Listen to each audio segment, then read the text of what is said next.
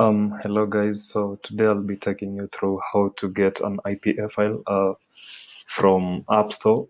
So initially, guys used to do it using the iTunes app. So you just click on iTunes and then you could scroll to a tab here showing the apps where you could access your apps, and you could manage to maybe drag an IPA, and to your desktop or wherever, and that is the simplest way you could get.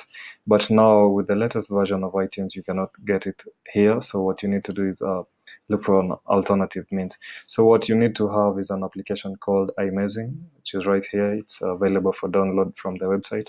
So when you launch it, when you launch the application, the iMazing, you need to connect to your device.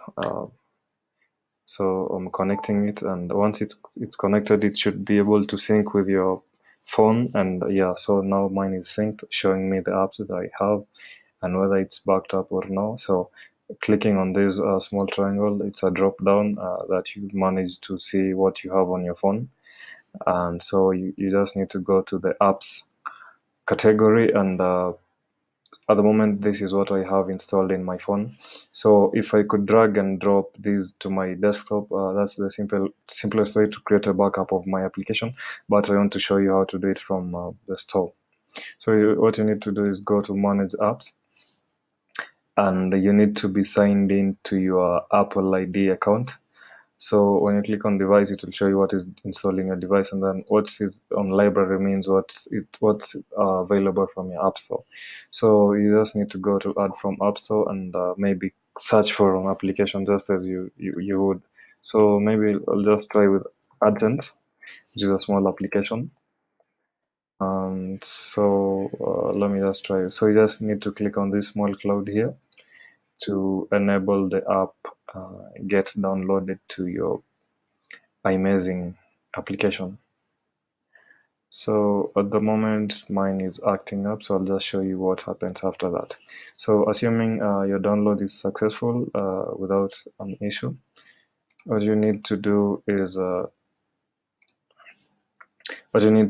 just go to the library, and from here, if your download was successful, it should look something like this.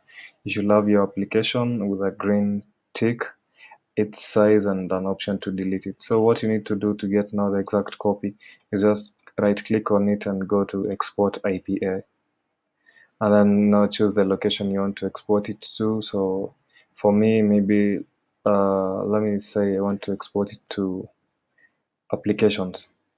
No, let me export it to documents. So clicking on that and click save, that should do it. So if I go to my documents tab at the moment here, you actually see the IPA file was exported here.